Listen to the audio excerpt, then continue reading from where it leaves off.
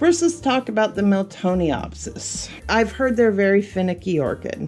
They usually show up around Mother's Day in your grocery stores, big box stores. They're also called the pansy orchid. Oh my gosh, the fragrance on them is wonderful, and the flowers are gorgeous. I just love them. I almost lost her, but for sentimental reasons, I really wanted to take on the challenge and grow her. It was one of the last plants that was ever given to my mother right before she passed away. And unfortunately, it didn't get watered enough and dried out and died. So I wanted to take on the challenge. So I went and bought one. Well, I, did my research, which I encourage everyone to do. Definitely check out the internet, YouTube, all of that. When you're purchasing your orchids, find out what they like, what they don't like. But then you got to go with your gut. And I had heard with the Miltoniopsis that, like with all orchids, if they're in bloom, don't repot them till after the blooms died off. Well, I wish I would have done it differently. I followed that advice, and when I got it, it was obviously a gorgeous, beautiful Miltoniopsis. It actually had the label Phalaenopsis on there, and I thought it was mislabeled, but then I found out that there is such a thing as a Miltoniopsis Phalaenopsis. So I don't know if that's what this is or not.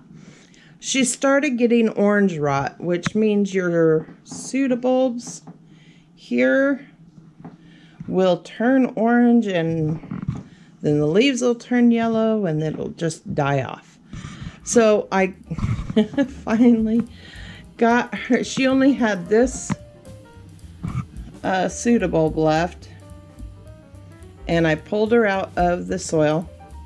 She had virtually no roots left. So I started her off in full water culture, which ended up causing her to grow some moss, fungus, or whatever on the roots. So I stopped doing that. I let her dry out for a day or so, and then I started growing her. And then remember, she only had this bulb, and it had 2 leaves on it and very little roots.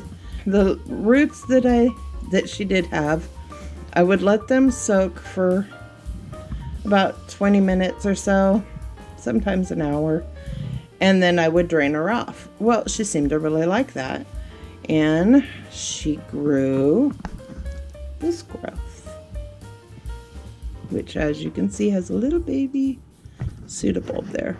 And she was regrowing new roots. I was very excited. Yay!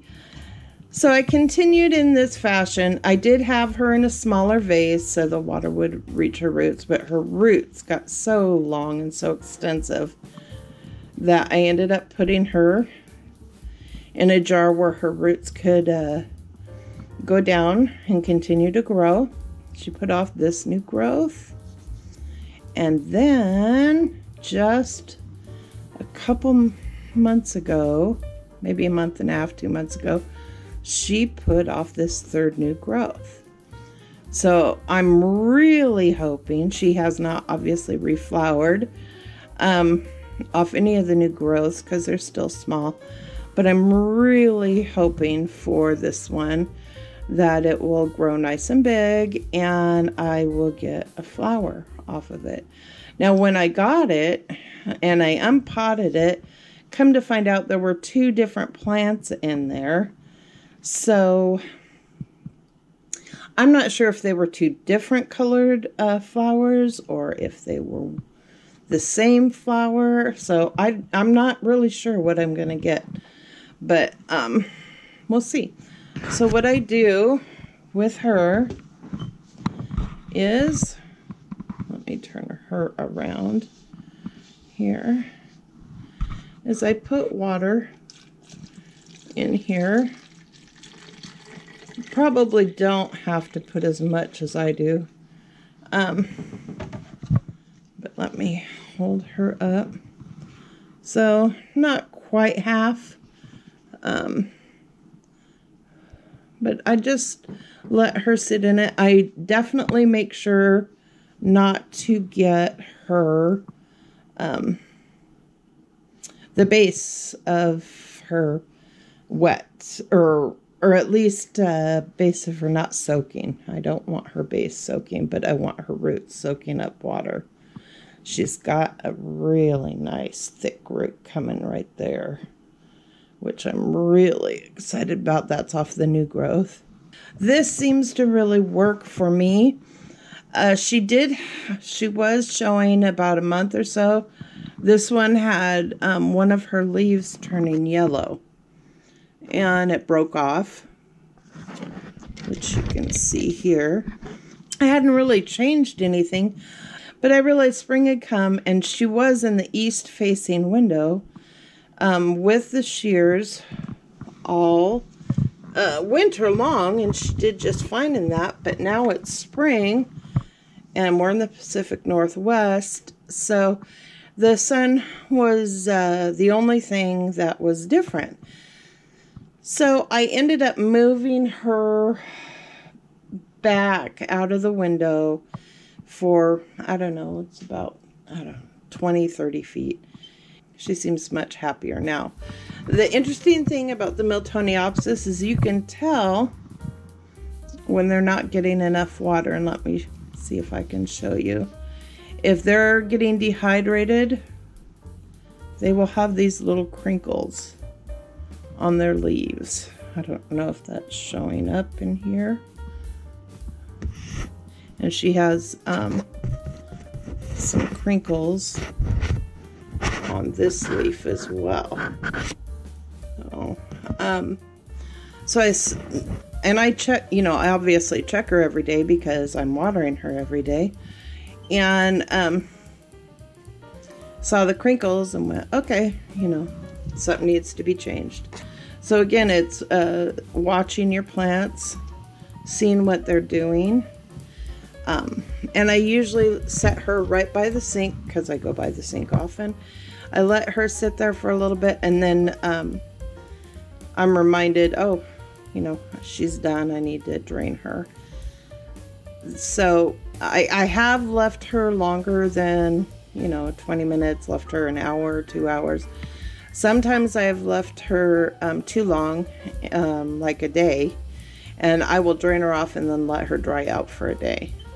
But I'm finding that this works really, really well.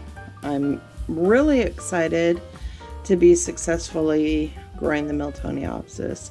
What I'm finding is interesting is my watering of my plants is a little bit opposite of what a lot of people recommend. But again, because of my environment, my situation, I have to adjust. Like in the winter, I water my mounted orchids every day.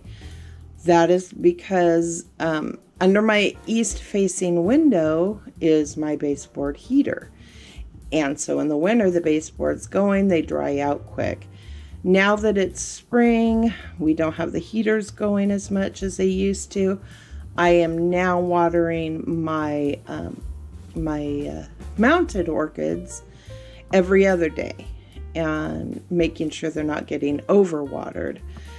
The only one I really keep an eye on as far as how that's going to work out is the Oncidium, my twinkle, because it does have such thin roots. So really have to pay attention to your environment and what's going on with that. I have to use what I have, and the east-facing window my orchids love, but that's where my baseboard is. So you kind of have to, there's recommendations, and then you have your own environment, you have what's going on in your house and stuff. I do fertilize her, maybe, again, probably not as often as I should, but I also know they're sensitive to that. So I probably fertilize her once a month, maybe once every 2 months. It just depends on when I remember to do it. She may be doing better if I was more structured about it, but I have a lot of other things going on in my life. So the Miltoniopsis for me is working really well by me letting her sit in water and then draining her off and letting her dry off during the day. Try to do this in the morning, and then the next day start the whole thing over again. So far so good. I've gotten 3 new growths off of 1 bulb with hardly any roots, and she's got tons of roots now, and hoping for a flower. If I get one, I will definitely share it with you guys. All right, thanks for watching.